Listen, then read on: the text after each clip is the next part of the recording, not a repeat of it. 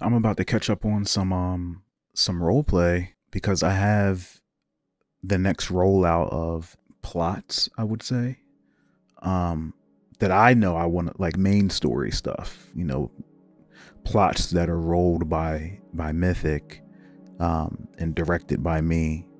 I am now going to go into the role play and just catch up on what all you all have been doing, and then see if there are more plots that can be rolled, and or connected to what I've currently rolled up, because I have something really dope lined up as a result of that contest. All right, I'm going to start from the top. At the makeshift hospital. This is from Eden. Is there a way to pop out the chat? Just been visiting family, cooking something. How do I pop this out? Guess I can't.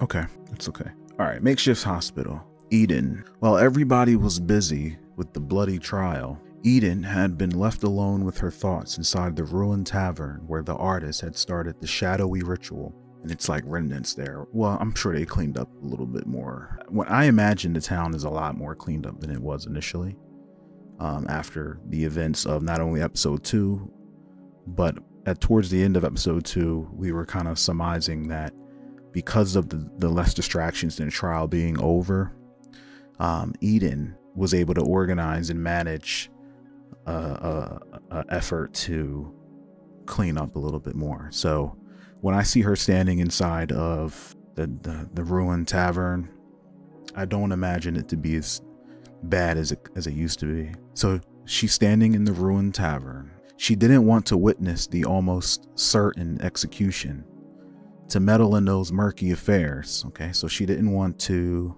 She wasn't even present at the trial. She didn't want to see any of that. She was focused. She didn't want to take side. She says to take sides was to make enemies, and she was quite a cautious woman. Her discussion with Nazareth had already tipped the balance she strived to maintain, and there was no need to engage further in those matters. Whatever happened during the trial, I'll learn it one way or another, she thought, while cleaning up and making some basic repairs here and there. She tried to picture in her mind how she wanted the place to become: a common room, an infirmary, a small library, her small personal quarters, a storeroom, things like that. To begin with, at least. Hoping that the tower settlement would survive the next week, the place could really become a friendly hub. Her priority was the well-being of the population for now. Her research would continue only after things had stabilized. She thought about calling the place the Golden Bow. I think I'm pronouncing that right. It's B-O-U-G-H.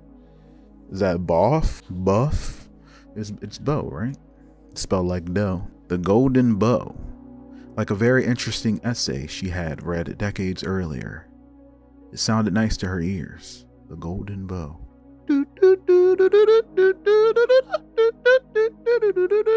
That's the golden saucer. The trial had come and gone, and with it, the unconscious body of Nazareth, which had been left in her care after the showdown before the execution. The truth was that she didn't really like the man, whom she considered a sort of wild, dangerous beast. However, his followers would blame her if he died under her care. And if there's any confusion, Nazareth does have followers. Even though we recently watched them have little to no impact, it doesn't mean that they don't exist. There are people that follow Nazareth, mainly because that is part of his character. And there has been an effort to acquire followers since the first episode. They were helping him fight. They were backing him up.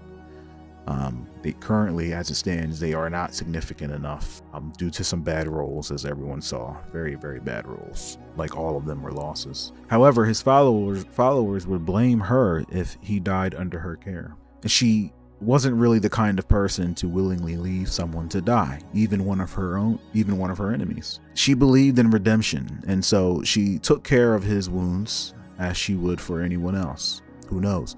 Maybe him owing her a debt would help her in the future. In her spare time, she continued to fix the building, and soon the common room was ready to host at least some rogues. It was really rustic, but it was better than nothing. Style would come later.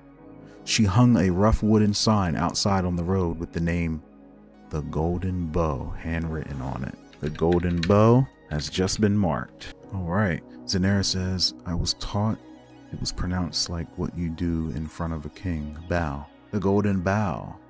Okay. That sounds a lot better. Bow. The golden bow. Okay, thank you for that. The golden bow. Okay. Yo, wait till you see what has been rolled up. Oh, man.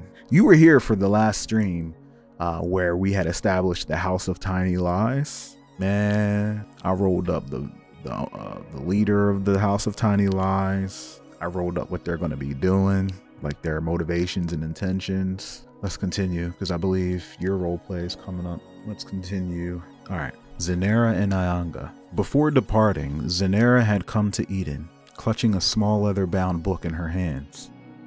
Yo, I feel like ideally the reason of the roleplay is this is the story. This is the meat, you know, between the episodes and all this. And there will be exceptions, like if I see something that I feel shouldn't be canon or can't be because maybe there's a rule or character broken or setting has been broken, I'll make a judgment call. But ideally, this is all canon. So as I read this for the first time, I feel like I am continuing to watch one of my favorite shows. My favorite show, The Master Plane. Run it back. Before departing, Zanera had come to Eden, clutching a small leather-bound book in her hands. It had once been part of a volume laying out the proper way of tanning hides, with plenty of blank pages for apprentices to take notes. Having been spared the destruction, Zanera had used those blank pages to write an account of what she remembered from the trial. She presses it into her hands. Quote, oh, this is what she's saying. I thought you and the others should know of what happened, at least as best as we can recollect. I'm sorry to be depriving you of a healer, but we need to know what's out there, and whoever's brave enough to go should have someone with my skills in case things go bad. And it's probably good for me to get some distance from your newest patient. That's true. She glanced at Nazareth for a brief moment. Good luck. I know you'll keep doing what you have been. I hope to see you again. And I think that's when she goes out with Will and them. Without a chance to be drawn into longer conversation or goodbyes, Zanera departs to meet her comrades who will venture north, leaving the pages into Eden's care. Oh, and this is a link to the journal entry. Let's read it. Oh, shit.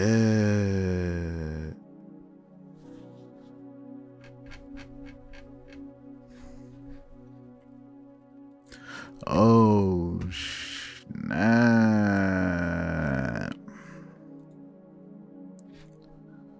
What?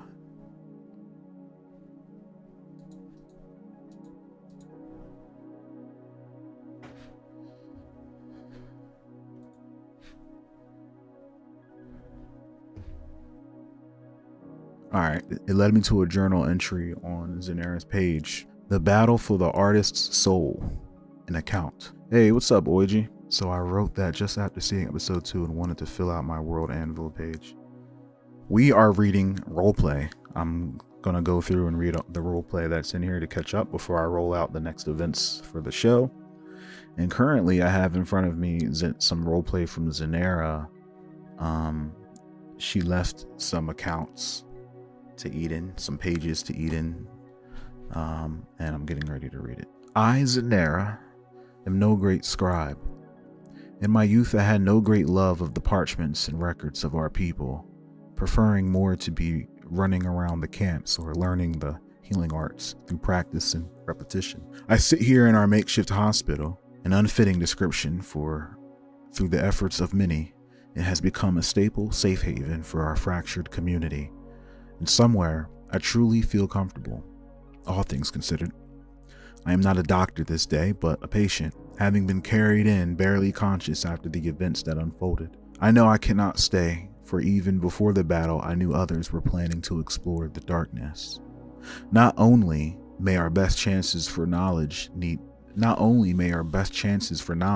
a healer in their midst, but I myself yearn to see more beyond our bastion of safety, to see what remains of the world and what we can use to build ourselves back from the brink. Now I have an added incentive, for in this very hospital sits a formidable being, whose status as an ally hangs by a thread, and with a bloodlust that will now firmly be fixed upon myself, or rather, she whose soul is entwined with my own. Leaving seems more prudent than ever, so I must entrust my account to another so they may know what transpired. Better writers than I, no doubt, have put onto page the beginnings of our tale, the accusations against the artist, and the trial that ensued. I was present, owing my life to Samuel Andrews, being a first-hand observer. I was summoned as a witness, supporting his strong instinct for proper procedure prior to judgment. I will not repeat my testimony. The cause of the darkness is not in dispute. It was what followed that echoes in my mind. We did not think there would be any more revelations. The crowd was restless and eager for blood, but had been quelled to the notion of things being done in order. Nazareth's appearance was unexpected. He arrived with his entourage of followers. I had heard of the man, but the religious figure vying for dominion over our settlement had piqued much beyond idle curiosity before now. I thought we had much more pressing concerns than who claims a title over our rock of solace, floating in a void sea. What were kings and countries to my people? We weren't where the water and winds dictated. Allegiance was made in a shaken hand and broken when we left their horizon, but I recall seeing his physique, the sheer scale of the man. If that was what he was, and I felt small, but I recall seeing his physique, the sheer scale of the man, if that was what he was, and I felt small. Samuel, as the self-appointed keeper of these proceedings, didn't protest. I guess he thought Nazareth to bring testimony or to interrogate our captive like others. Does thou bow to thy king?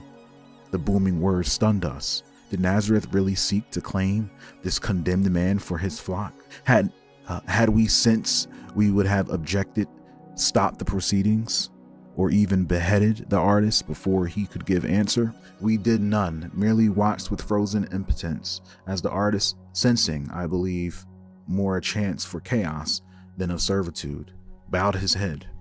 Nazareth was more ready for the response than any. In the space of a single breath, we went from having an accused sorcerer awaiting execution to one of his disciples about to be killed as the God King watched on. We now all stood in his way. I was not the first to act, nor did I feel like a great warrior to stand against a titanic man. Darren Loneswift had that accolade, his shield in place as I looked on. I saw Nazareth shatter the hardened wood and metal to splinters through pure force. If he had slowed at all, I did not perceive it, but Samuel Andrews made the first strike, defending his court through his might. His chain was like a sinuous limb of his hands, striking and wrapping around Nazareth as he started to draw down strange power into himself. I could scarce believe it, but Samuel matched and halted Nazareth. Their strength for that moment equal, neither budging. My savior stood on the brink. I felt his destruction could come at any moment. Yo, that was crazy. Like, he rolled, I think it was an exceptional yes on like the strength contest. Man, they started strong. We must help him. My thoughts turned inwards, stirring the elemental that half slumbered beneath the surface of my mind. I knew the sounds of a fight would have her on high alert, and her response was quick and biting. Oh! In trouble again, little sparrow? What is this man to me? Remember, it was I who saved us that night. Ianga's words may have conveyed indifference, but I could sense the hunger at seeing violence erupt around us. Yo, this shit is so fire. This perspective, this introspective perspective of Zanera and Ianga as this shit is unfolding. I didn't know I needed this. Yo, are you gonna give us this perspective after every event? Oh my God. Yes. Okay, Lazuli had entered the fray, her staff a blistering flurry of blows upon Nazareth that he seemed to shrug off. I could see others drawing their own powers, hands clasped in prayer. I felt it wouldn't be enough. Not nearly enough. They aren't strong enough alone. I'm his ally. Nazareth will sweep me aside as well. He is the threat. I could feel my control slipping. Ayanga was waking up, and she sensed that I was desperate enough to slip the reins entirely. A spirit of Ayanga's power is a dangerous thing, and often we wrestle as I try to mitigate the destruction she wishes to unleash upon anything that irks her. I channeled my focus into creating a clear image of Nazareth. Without words, I impressed on Ayanga that this was her target. All around was to be kept safe. He's all yours. I faded from the world, slipping into a state that was part slumber, part idle passenger. Before I sank into that place, I heard the almighty boom of Ayanga's power unleashed, the lightning bolt erupting from our arm to hit Nazareth square in the chest, and thunderous sounds stunning everyone into a shocking pause. My last concrete impression is seeing Nazareth still standing from such an onslaught, and for the first time in my life, I had an ounce of concern for Ayanga. Oh, yo, I am imagining that you are sharing a body with an entity that has bodied everything you've ever had an issue with, and the last thing you're seeing and hearing is Ayanga blasting, and the target is still standing there smiling, and you're leaving, you're on your way out, so you don't even know if you're coming back to a body. And all I can picture is the image of Nazareth that we had of him standing there smiling. Oh, that was such a good point to hit on. Ayanga says, I have now, Sparrow. And it was glorious. Well, this is Ayanga talking now. Zenera wants a true perspective of the battle, so she is interrupting my well-deserved sleep for these stupid scribblings. Why she cares about such things is beyond me, but let's indulge her, for it lets me relive one of my finest battles and let those not in attendance know my power. Know now that a primal creature is addressing you instead of my mortal prison. Ayanga agreed to sharing her perspective as well. Let's hear it. My entrance was, if I must say, rather excellent. I had seen through a haze the form of Nazareth and the ineffectual attacks of the mortals. My strike was pure, hitting him in his center, and I reveled in seeing all eyes see my true face. I'm not one for worship, but the awe they showed was fitting. I had seen it before the eyes of the jinn, before their fear had taken over and they had exiled me to this plane. Others stepped up in the wake of my strike to press an advantage, vines ensnaring the acolytes of Nazareth, snapping bones or smothering to immobility. I saw an axe-wielding man moving with intent. Was he about to steal my thunder? An odd phrase, Zen assures me, is correct, but thunder was my domain, my core. My enemy still stood, so I struck again.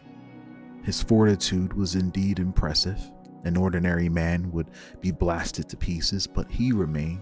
The staff woman surprised me by conjuring fire, a pale spark to the flames of cosmos I have known in another life, but interesting nonetheless.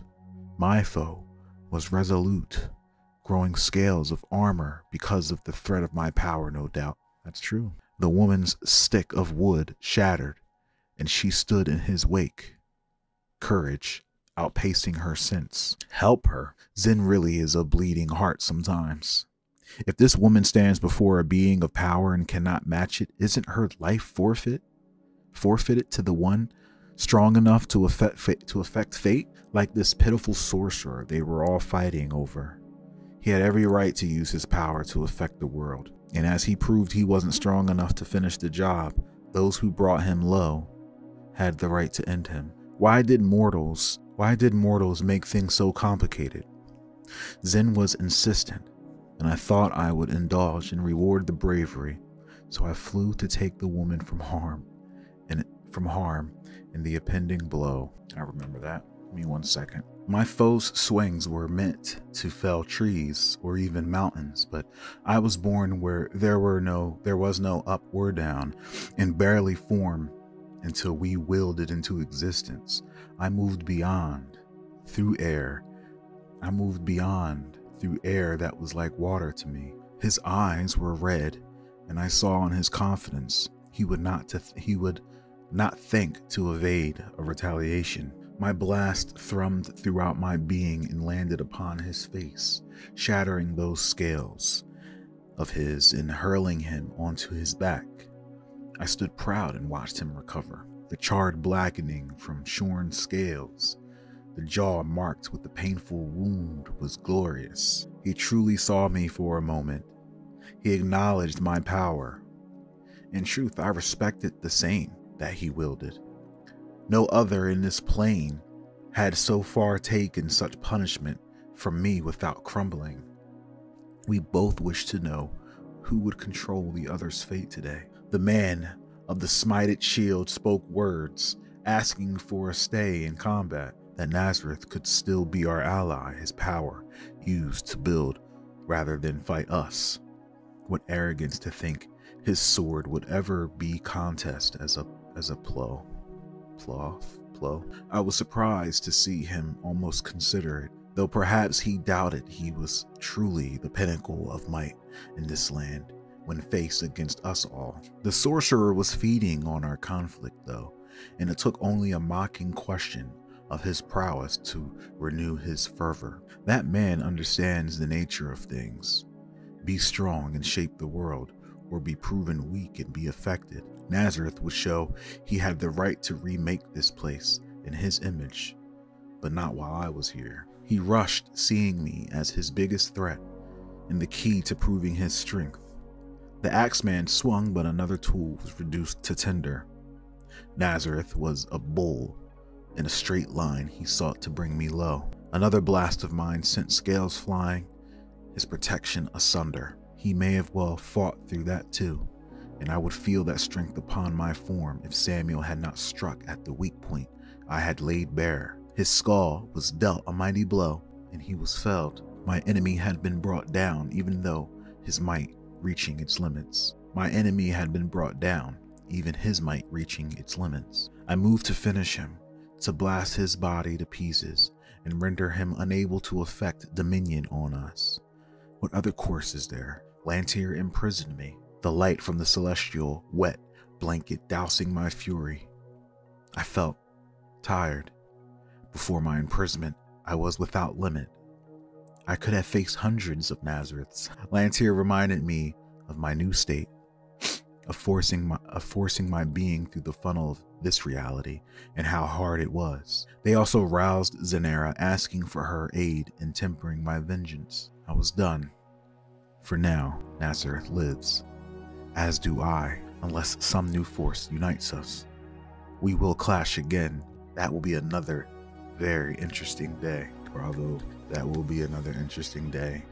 And that is the Battle of the Artist's Soul, an account from Zanera and Ionga, from both of them. That was amazing. There will be another day, unless something unites them. Oyji, I am on the market for something in the same vein of World Anvil. World Anvil is very costly, and I haven't been using it to its max potential to justify the cost. So I would like to change. I just need something that's going to allow me to organize lore. The social character profile aspect, that is that's quality of life stuff that I can go without. So let me know what you recommend. Zanera says that account is physically sitting there in the hospital. The account is physically sitting there in the hospital, so anyone could theoretically read it if they found it, like Nazareth. Okay, so this is on the pages that were left. Okay, good to know. All right, let's go back to the makeshift hospital. Samuel Andrews. Walking away from the gate, Samuel's thoughts turned to the strange figure. He was skeptical of the individual's words, but he didn't have any other choice than to have faith in the promise that was made. After all, he couldn't be everywhere, and Samuel knew where his place in all of this was, in the Tower Settlement, doing what he can to maintain the peace and assist in converting his home out of necessity into a sanctuary for any lost soul that needed respite. But to do that, he needed to do something he was not going to like. Approaching the makeshift hospital, he notices the new addition of the Golden Bow sign outside of the structure, almost like a symbol of the ongoing efforts to improve this place. Re-entering the hospital, he looks to the bed that still houses Nazareth. Samuel's gaze falls on the injuries sustained during this clash with Zanera, noting how much he has recovered in such a short amount of time. Turning towards Eden, he approaches with a determined stride. Has he awoken yet? Eden has received and set aside Zanera's report about the trial, skimming it for now and leaving a full reading for the evening. Returning to her cleaning and caring for the wounded Nazareth, she welcomed Samuel. "Welcome to the Golden Bow," she said with a soft smile. "No, I fear I still haven't been able to wake him up," she said, looking at Nazareth, though not too worried.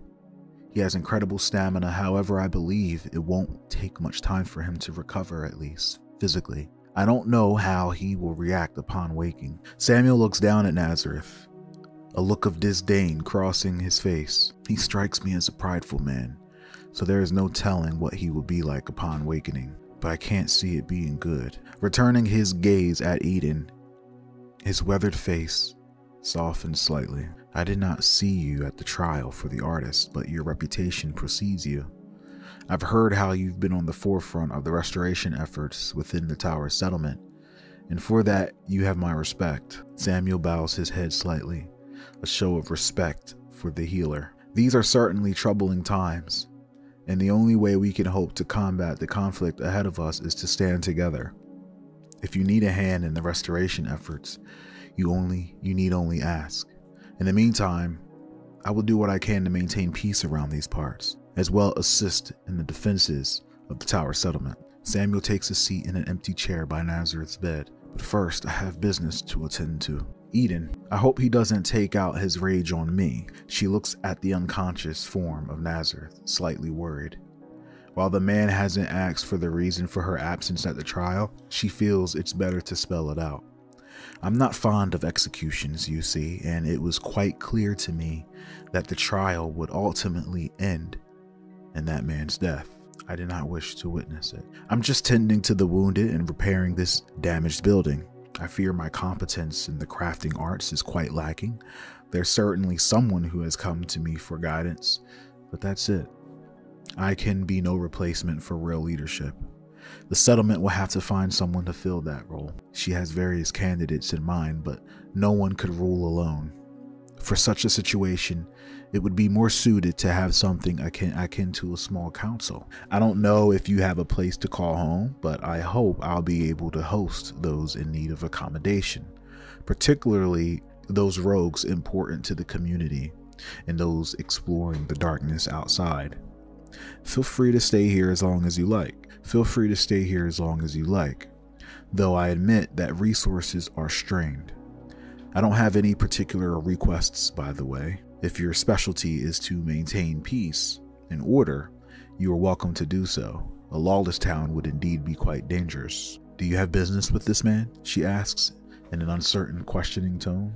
"That's what I want to know, because he sat next to him, and he said he had a business to attend to. What could that be about? Let's find out." "I don't blame you. I can't stand executions either," Samuel says, his gaze remaining on Nazareth, but his sights set on something outside his grasp.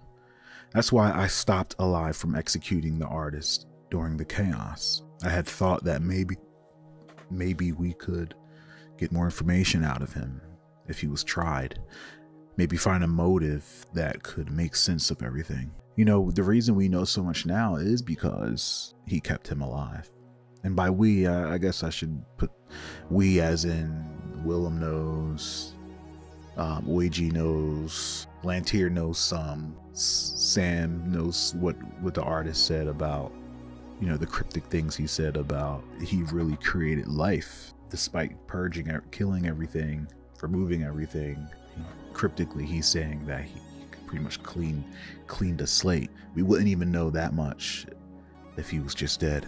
We would know nothing of what he had done with that spell. So that's why I stopped alive from executing the artist during the chaos. I had thought that maybe we could get more information out of him if he was tried, maybe find a motive that could make sense of everything, but all I found was a madman seeking death and destruction for no understandable reason.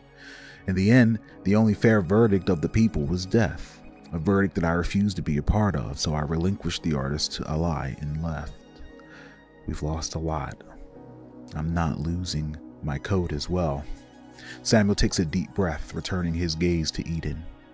What a time to be living in, eh? Despite the fact that Samuel phrases that last part as a question, he continues to talk almost as if though an answer is not needed. I thank you for your hospitality, but I'll continue to rest at the prison. I have some repairs that still require to be seen to. When I'm not assisting in the restoration efforts. As for what business I have for this man, returning his gaze to Nazareth, I'm not here to arrest him, if that's what you're worried about. I'm here to see if I can talk some sense into him, to utilize his skills in defense of the Tower settlement. Looking back at Eden, I'll also give him someone to focus his anger on, so don't worry about his ire. Worst case scenario, if I say run. His eyes hardened by the prospect of going toe-to-toe with Nazareth, a fight that Samuel has no idea how it would end. Eden, I hope they would at least understand something before executing the man, she sighs. It's really regrettable, a lack of foresight for those pushing such punishment. Some people are more gifted in brawn than in brain. She casts a sympathetic smile at the man. Oh, I wouldn't have objected if you had wanted to arrest him. It's not my place to do so. If you think you can compel him to do something useful, please do so. I can't say I know him well, but from the few facts I'm aware of, he needs something to focus on, aside from himself and the power he seeks. She nods at the suggestion to run away in a worst case scenario. I'm not a fighter, so I'll do just that, Samuel. I would have liked to get more out of him, but the man was not talking. The only words he said were to escalate the desire for his antagonistic manner is what ultimately led Nazareth to continue until he was in this condition. Samuel's eyes narrow, unfocusing on Eden and the hospital around him. Though I don't condone executions, maybe now in death the artist would be more willing to assist in our understanding. The spiritist from earlier, what was his name? Willem? Maybe he would be able to communicate with the artist for answers. Unfortunately, he is among those who have left to explore the surrounding world beyond the miasma. I will have to ask him upon his return. Though I don't condone his executions, maybe now in death the artist would be one would come to that thought, having had seen Willem speak to the dead, because Samuel doesn't know that Denise found no soul. Samuel's eyes focus on Eden once again. As for Nazareth, we will have to see how compelled he is to do something useful when healed. Do you mind if I wait here in the meantime? Now, I know Nazareth eventually wakes up, spoilers, because I saw him in the chat role-playing. So I am looking forward to seeing what transpired. Eden, if I catch sight of the spiritist upon his return, do you want me to tell him something? She asks gently, trying to be helpful to the man. And please, stay as long as you'd like. I'm called Eden, by the way. Pleased to make your acquaintance, sir. Where are my manners? Samuel asks, rising from his seat. His body straightens to his full height. Samuel Andrews, it's a pleasure to meet you. As well, Eden, his voice booming with formality, a sign of his training while in the guard. His hands extends toward Eden. A coil of chain is noticeably wrapped around wrist. And if you see Willem before I have the privilege, let him know. I would like to inquire upon the limitations of his abilities. Based on his performance at the trial, I'm aware that he is a skilled spiritist capable of bridging the gap between life and death. But is he capable of speaking with an entity as powerful and as dangerous as the artist? Eden stands before him, taking in his appearance. She is quite tall for a woman, but certainly shorter than him. The man seems like a reliable, honest person, the type she prefers to work with. She smiles as she gently grasps his hand and bows her head. The pleasure is mine, Samuel.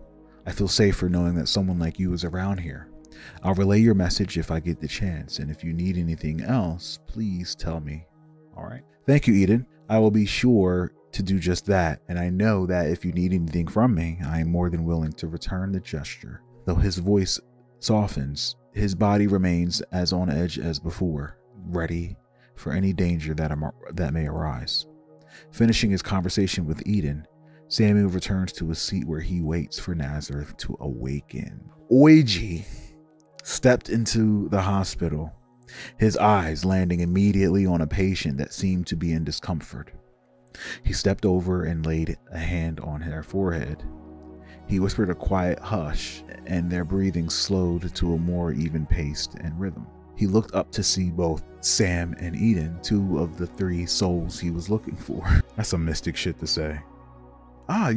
You are, here's two of my favorite souls. Just the souls I was looking, just the vessels, just the walking soul vessels I was looking for. Dust friends, he called them as he walked over, trying to be as disarming as possible. He did need them on his side after all. He gave a bow to them, both of them. Eden had just returned to her work, dealing with the wounded and pondering the building's development. Things were moving fast, and she had to maintain the pace, both for herself and for others. She turned toward the man who had just entered the golden bow. She had seen many faces in the past few days, but she was quite sure she had not yet met this one. Eden gracefully returned the bow, even though her appearance was more disheveled than usual, because she's tired. We know she's tired, upholding that visage spell. Welcome to the Golden Bow, she said with a soft smile. Do you need something? Are you perhaps wounded? I'm sorry this place is still a mess, but I hope it'll get better in the coming days and weeks. And Samuel watches Oyji as he approaches Nazareth. He remembers the man as one of the individuals who paid the artist a visit prior to the trial. His body stiffens as he begins to brace himself for any eventuality.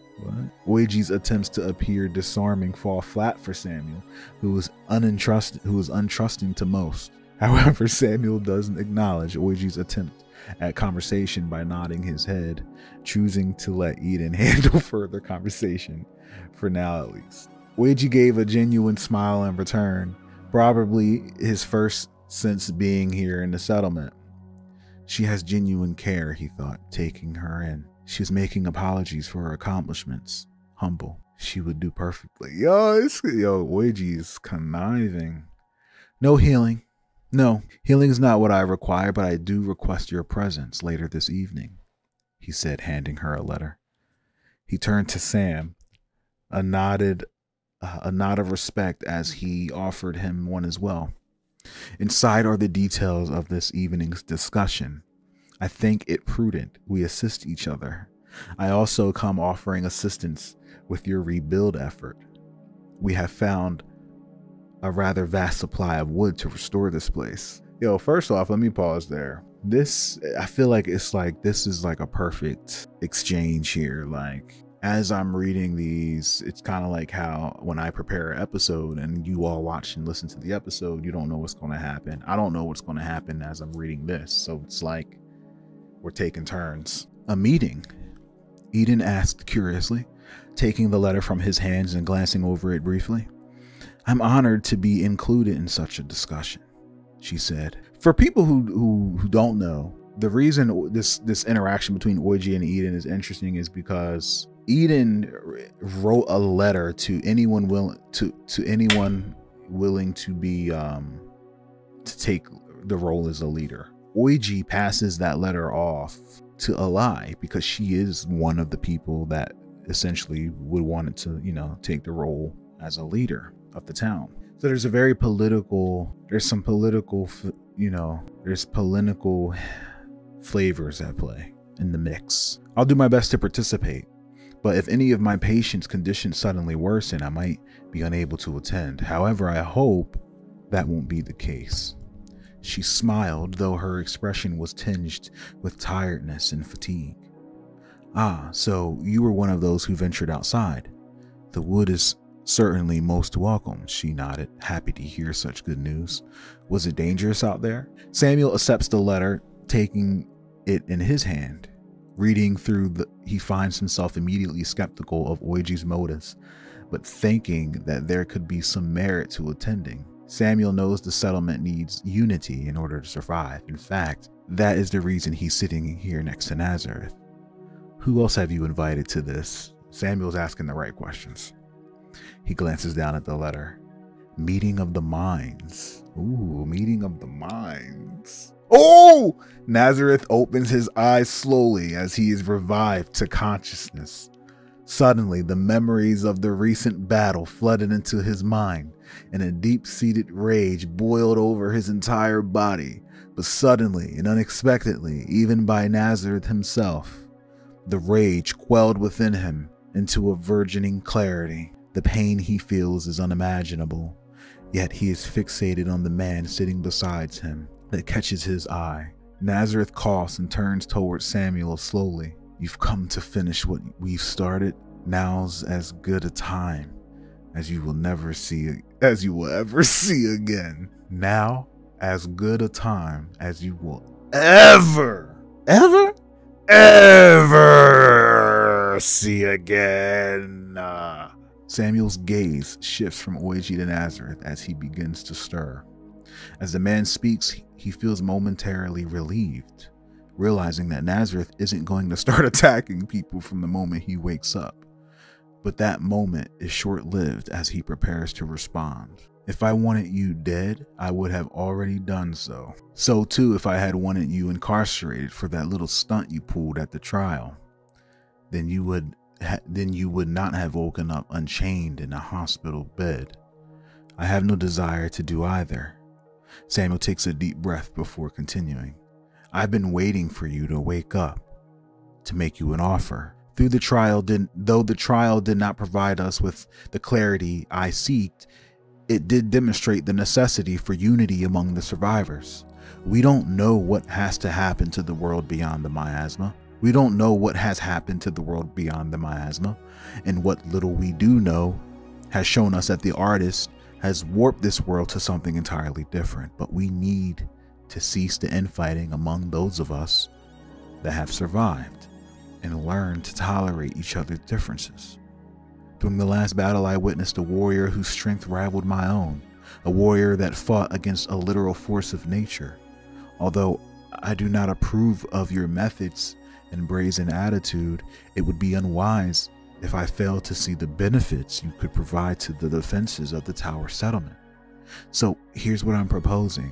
From this moment on, you use your skills and abilities for the benefit of those around you, working with the survivors here at the tower settlement to bolster our protection from whatever the hell is out there. And in return, I won't throw your ass in prison. Yo, Samuel is not holding back. Nazareth attempts to roar in laughter at Sam's ridiculous statement, but his injuries roar louder and he ceases. Strength that rivals your own? It took you and several others to quell this beast. You're hardly on my level. As for your threat, you aren't a stupid man, Samuel. Whatever act of confinement you have in mind, you know full well I'm powerful enough to break free of it. So where does that leave us now? Nazareth's rage is going in and out, and is a new feeling for him that he is not yet used to, and it confuses him. I can't tell you that I plan on using my power and influence to shape this world for the better, and I will be starting with this destroyed settlement. Now leave me. I wish to speak with the mage alone. You're correct. I'm not a stupid man. I know that any confinement or trying to place you in would be pointless, Samuel says, stressing the last. stressing the last I, he said, I know that any confinement we've tried to place you in would be pointless. But you're wrong about everything else. Take a look around you. You continually create enemies everywhere you go, while I forge alliances with those that took you down. There is more to strength than individual martial prowess. Leaning forward in his chair, Samuel continues, and you have mistaken the intentions behind my offer. I'm not threatening. I'm giving you a choice. Either you use your quote-unquote power and influence for the betterment of everyone, not just to serve your selfish whims, or you will have made an enemy of at least half of the settlement, and together we will take your ass down. It's like, we will take you down again, and this time we will make sure you do not cause any trouble. Woo!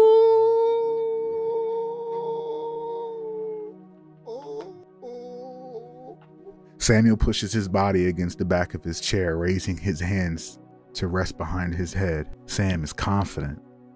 By the way, you may think you're a king, but you are not my king. I do not take orders from you. His eyes return to Oyji, interested to see what other information Oyji will reveal. Oyji nods at Eden's question. All places are dangerous when they are unknown, are they not? But that is what makes them worth exploring. Not understanding. I believe we can discuss a trade route for supplying you with wood later this evening. He cocked his head to the side as he studied Sam and Naz's conversation. He didn't try to hide his analytical stare as he were trying to pick the both of them apart. Hadn't expected him to wake so soon, he thought. Well, Sam, beyond yourself and Eden, I have here letters for the light bearer and the spiritist from the trial. I believe the five of us should sit and share the information we have gathered thus far. Oyji kept his eyes locked on Nazareth as he spoke, gauging his response to his words. While you speak many truths, Wolf.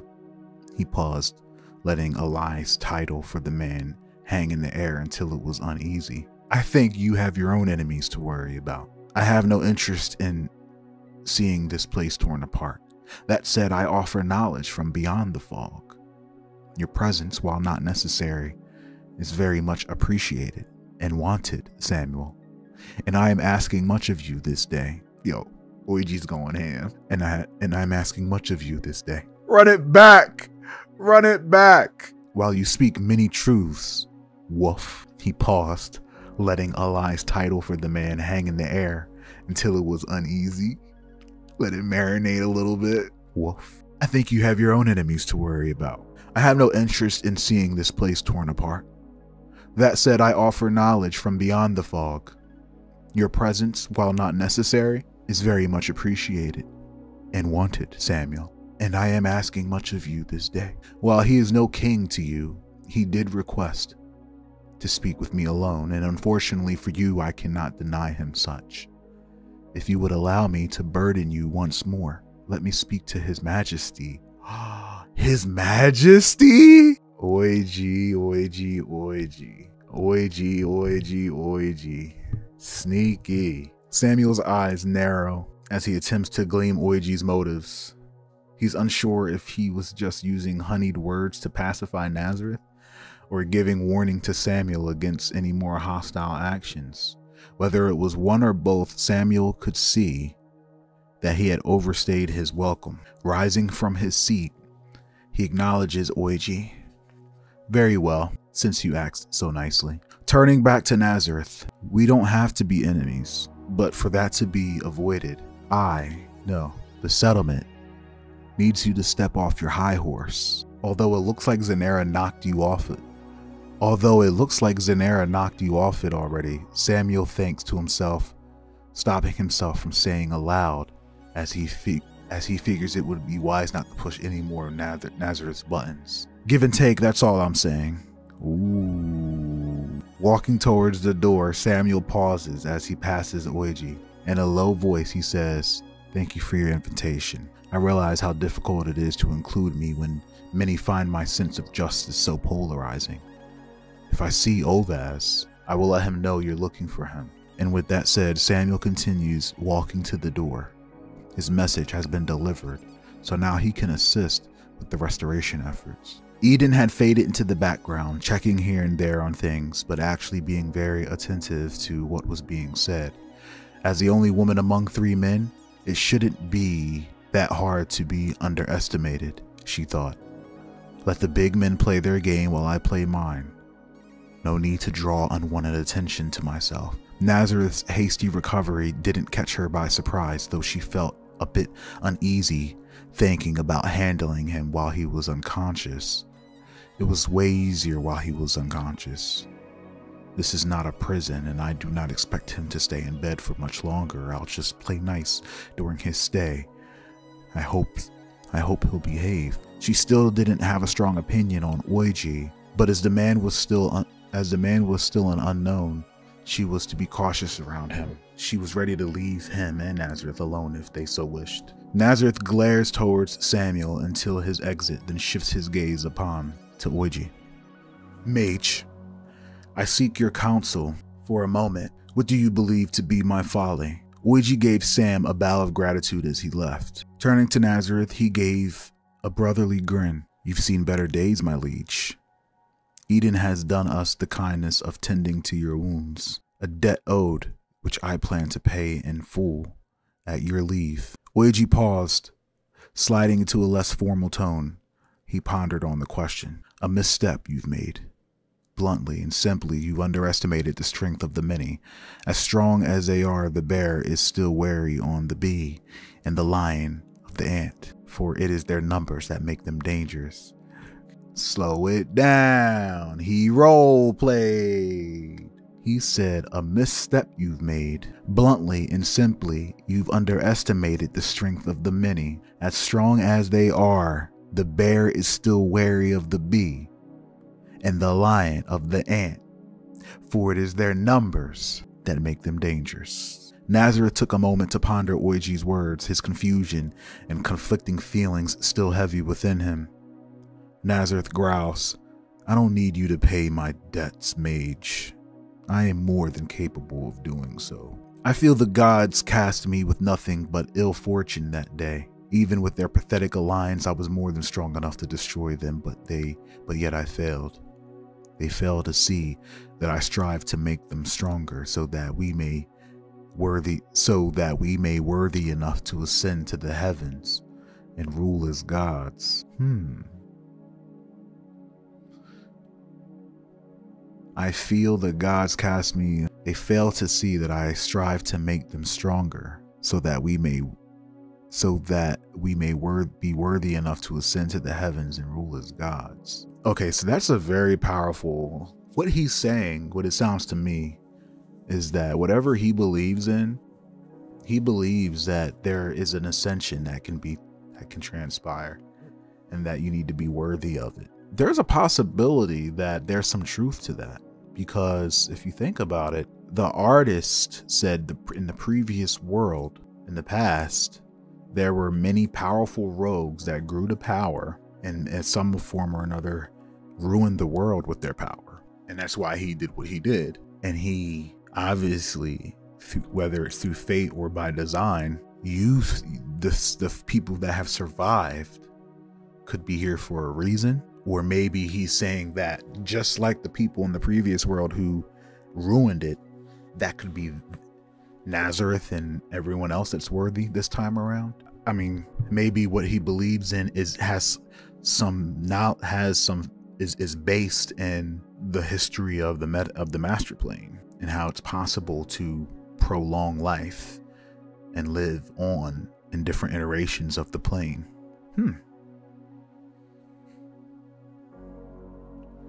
Oyji says, pride the fall of many men, Oyji thought to himself, but as he listened, he saw his opening in the would-be king's own words. See by your own admittance, even you know unity is required to fell the gods and to rule the heavens.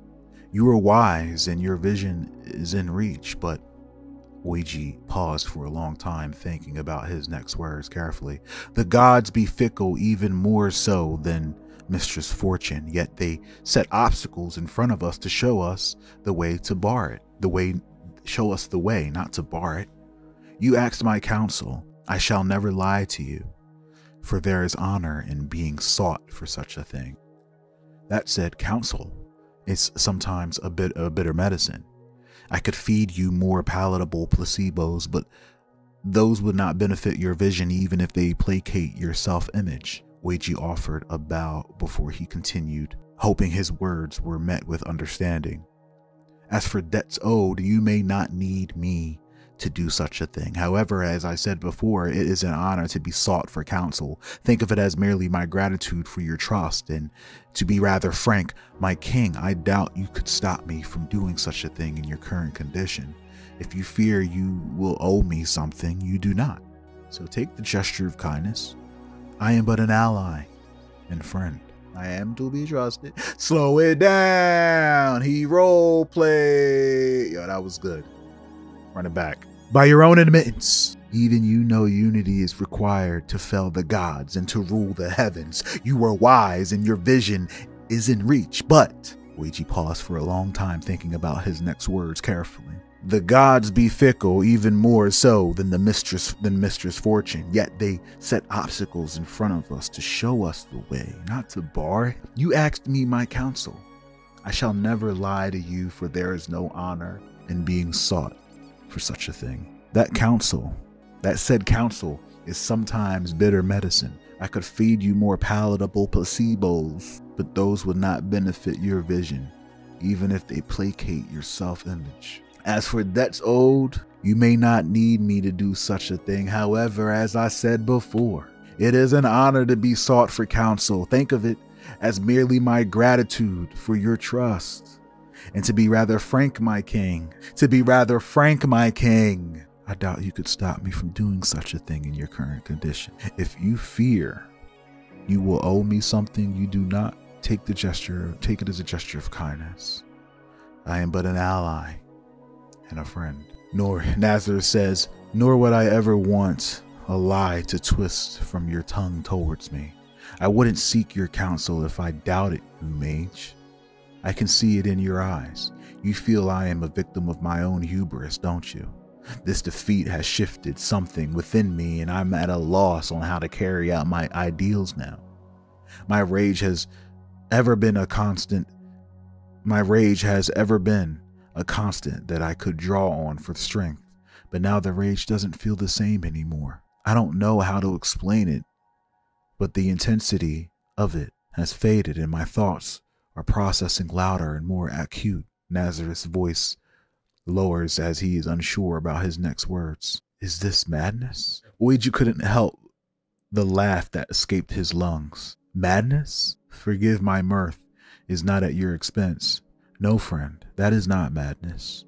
You were being reborn, like the great serpent of old, shedding its skin to grow even larger. Yes, you will be stronger from this if you allow yourself, I have no doubt. Dive deeper into those thoughts, for it is the depths and dark corners riches are made of. Oyji smiled and gave Naz a clap on the shoulder, calling forth the subtle threads of healing magic he'd gathered in his time.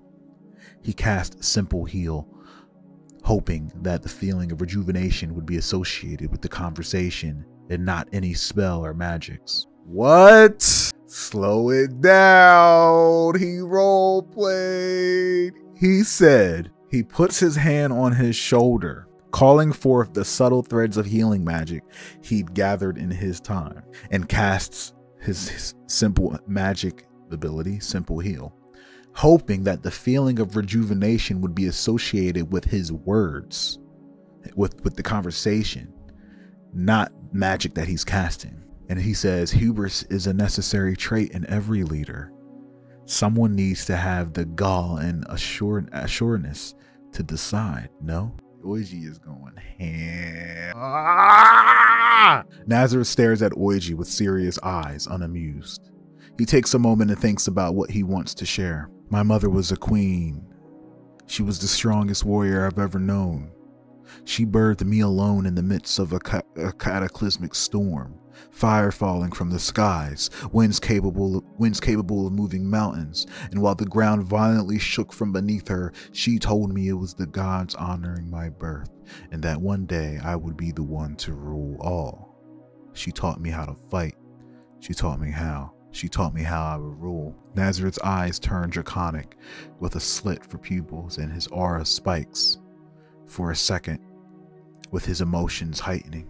Then he calms. She never taught me how to manage these conflicting feelings. Oyji nods. A strong and noble woman. Not all lessons are we taught. Not all lessons are we taught. Some we learn through trial and error.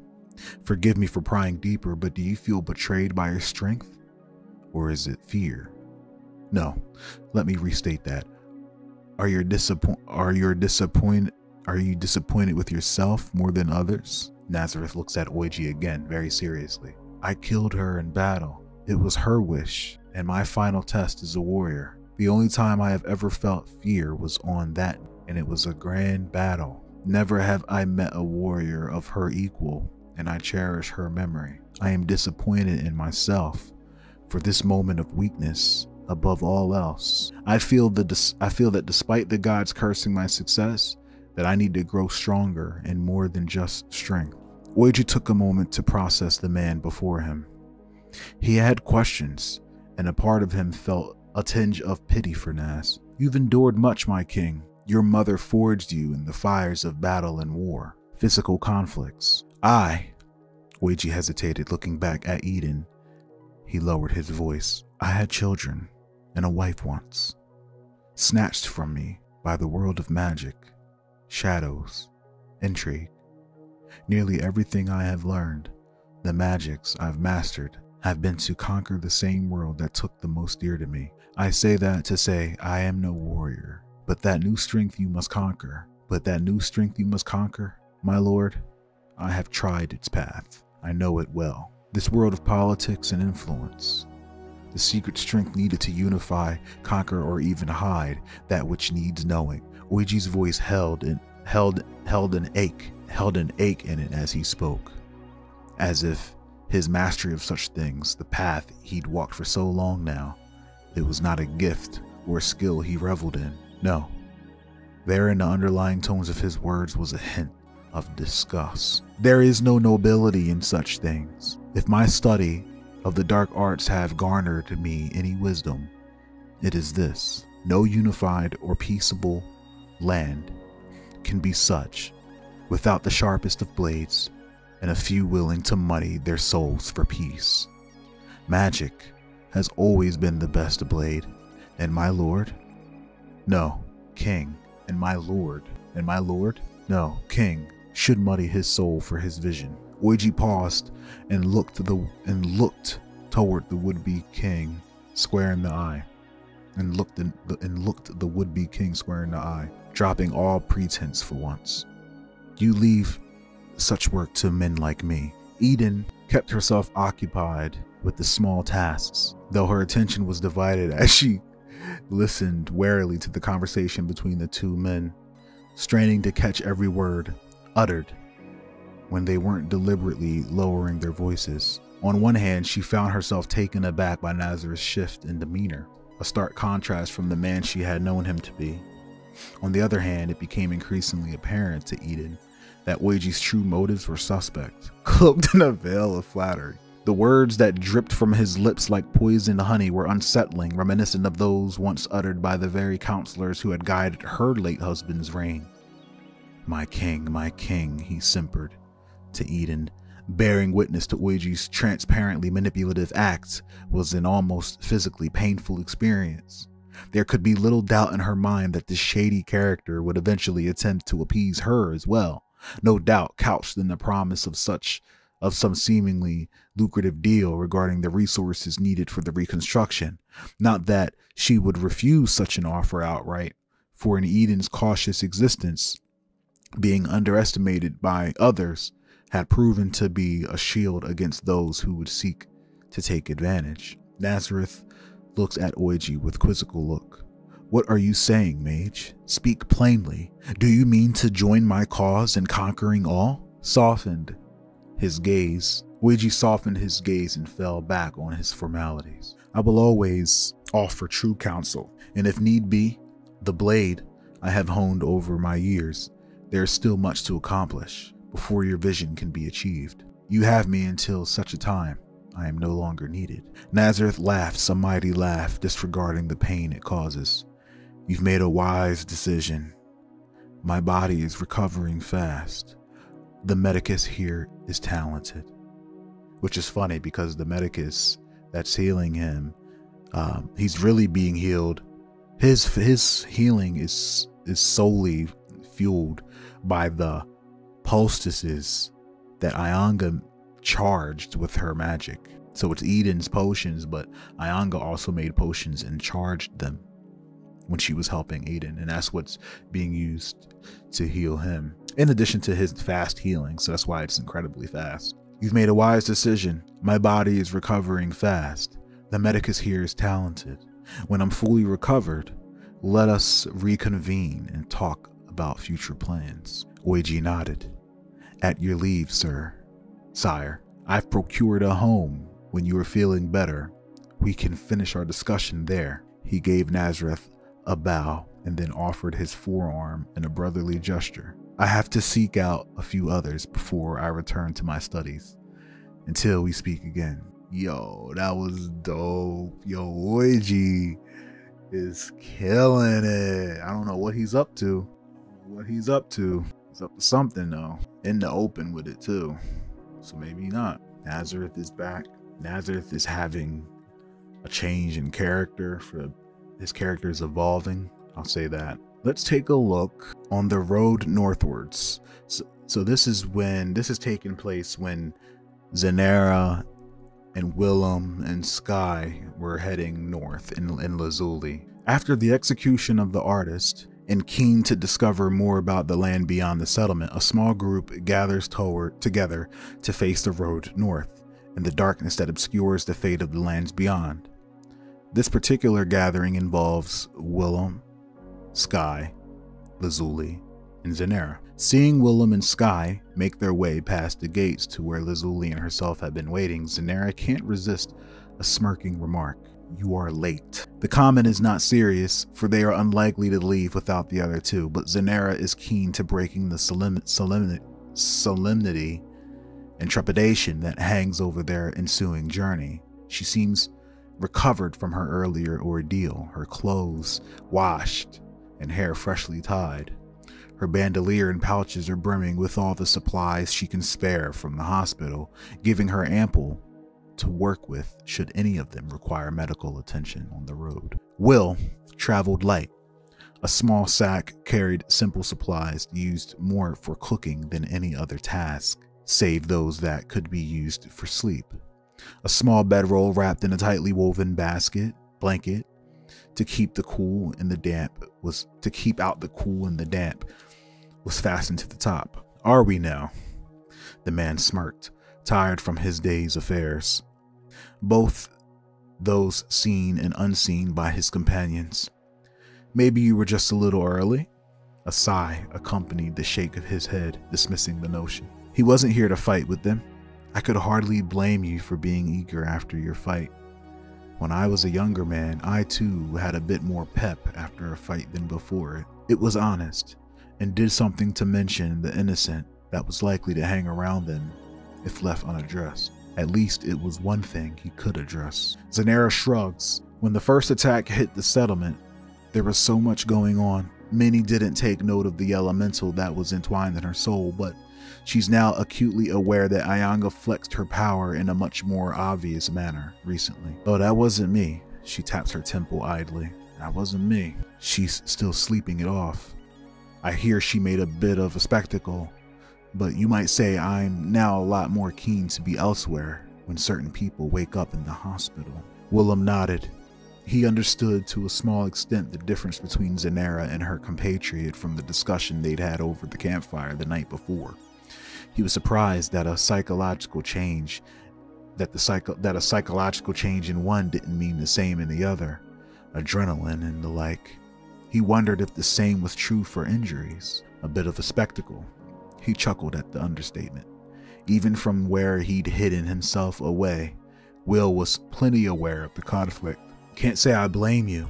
In my experience, those who ask others to bow aren't the ones who forgive and forget. He looked around at the rest of them.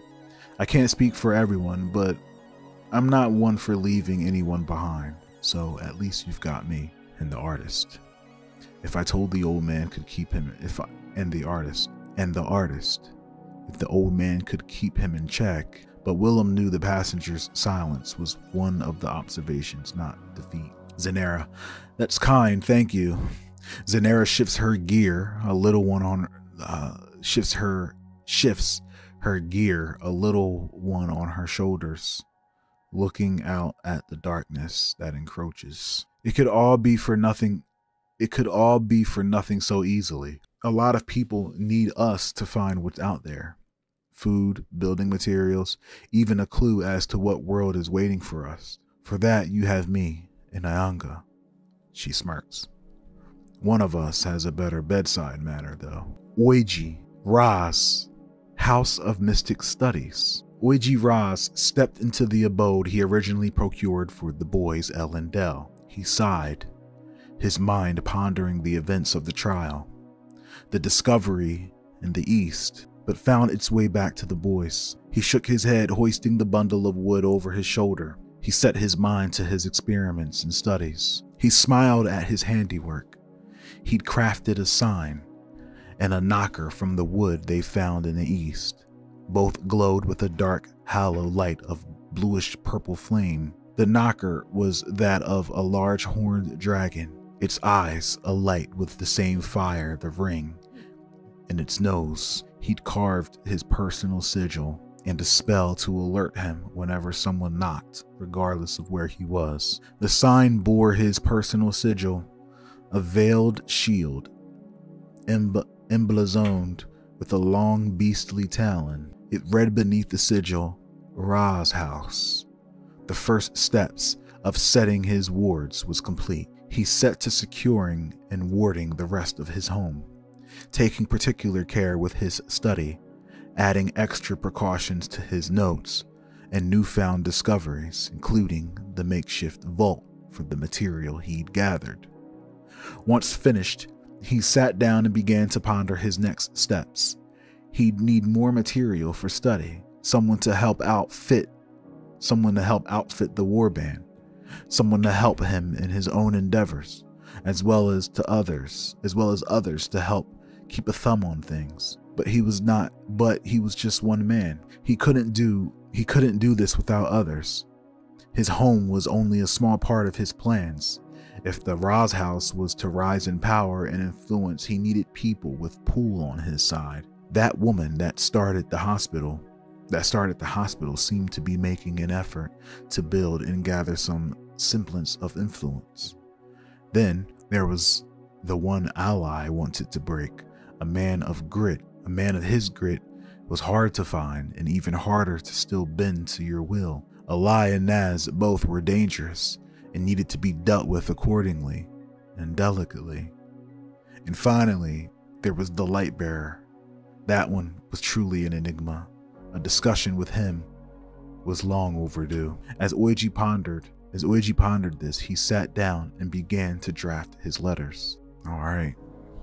And it doesn't seem they responded to the letters yet. And then he goes and he gives them the letters, but they haven't come to the House of Mystic Studies yet. All right. Silent Gates. So this is taking place with the group who are at the Silent Gates. And if I recall, there is some sort of field that really causes damage to the mind, and you must be psychic to enter. Willem says, "They're all going to die and it's going to be your fault, Willem." The artist's voice hissed in the old man's mind as he considered his options. Will winced. "Not under my care. Quiet down." A hollow laugh echoed in response as the large man shook his head. "If these beetles do what the merchant claims, I could disguise them in a stew, possibly fortify their effects. Otherwise, I could craft each of you a protective satchel. Though I don't know how well a charm would fare in there. It could last until the first loud noise or crumble to dust once we leave. It's difficult to say. Spirit are fickle that Zanera. After learning something of the effects of this place, Zanera takes careful steps back from the gates, past the dead bodies until she's about 20 feet or so away from the first body. She tries to test her voice softly to know where the boundary of the silent gates and its strange compulsion lies. After experimenting and finding a lack of intense pain or bleeding, she makes a mark in the dirt and talks softly to those near. We can at least have some discussions here before we venture further. Once we get closer, obviously we will need to utilize the Peoplz or find some other method. Willem followed Zanera to the edge of the gate's effect, though it took him a moment to realize what she was marking. There aren't a lot of options. The Peoplz are one, and if anyone has any others, I'm open to them, he commented as he took a large nearby stone and began to bury it upright. Whatever we decide, we should either press forward or seek what is in the settlement that holds value enough for such an enchantment. Heading back to the tower seems premature. What have we really learned of this new world? Will inquired as he traced a rune into the stone. This rune was for death. It glowed faintly before fading from view. The artist cackled in his mind. New world, Willem? Who knows your traveler's marks anymore? Who do you hope to save like this? We'll set several more rocks to either side of the large one to indicate the boundary of the effect. Anyone can learn the marks of the traveler. They will teach them at Eden's school, and maybe someone in this new world will know it as we explore. Zanera, I'm all for investigating further. You're right, heading back with nothing but a story isn't ideal. I wonder if the Peoplz have either a link to whatever spirit is creating the enchantment, or if it's substance inside them that negates the magic. The first is interesting enough, but if I could isolate or reproduce the second, it would be an amazing discovery. I suggest experimenting in a safer setting, however, but I'd like to bring back something solid that gives everyone some hope. Will. The old man was silent for a moment before offering something of a compromise. The Peoplz the merchant showed us were living. What if we gather a few males and females? We can breed more Peoplz and perhaps even fortify them with other ingredients. In the meantime, while we're finding a better way to explore beyond the silent gates, why don't we travel west and explore more of the blank canvas before us? Willem hoped that pulling back the veil on the miasma might yield something of value. All right, man, look.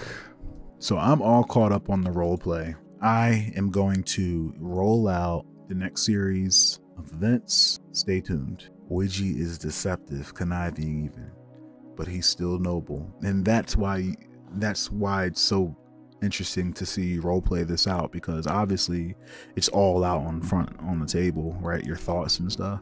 But there's still, it's because it's noble. It's just packaged differently, and it's hard not to respect that. It's like, you're not wrong. But I don't know if you were here earlier, Oyji, when I said that I am actually on the market for a new website to use.